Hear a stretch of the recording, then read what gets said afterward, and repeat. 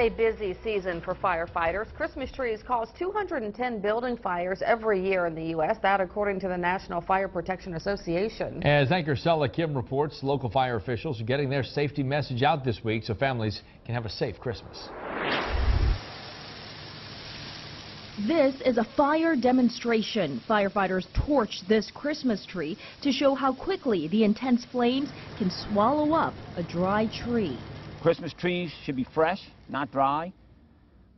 The lack of moisture increases the chances for a fire in a Christmas tree, so water the Christmas tree regularly. This is a second demonstration. This time, the fire was inside a makeshift home. In a matter of 30 seconds, an entire tree can be scorched. In a matter of 2 minutes, the entire room will be engulfed. The amount of fire and how quickly they go up can cause embers to come out of the fireplace and start a fire.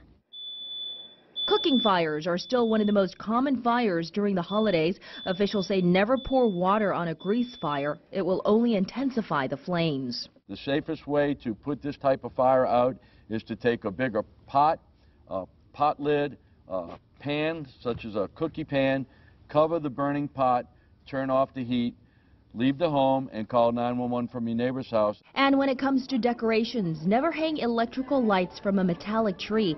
Damaged insulation in the light string can charge the tree, causing shock or fire.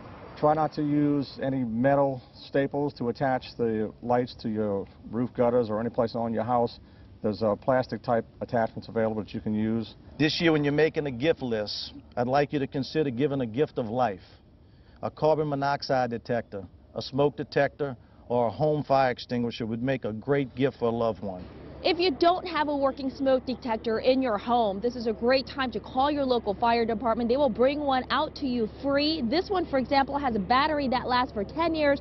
They will come out and install it for you at no cost. On your side, Stella Kim, WDSU News. Fire officials also remind you to be careful with candles and cigarettes. For a complete list of safety tips, you can head to our website, WDSU.com.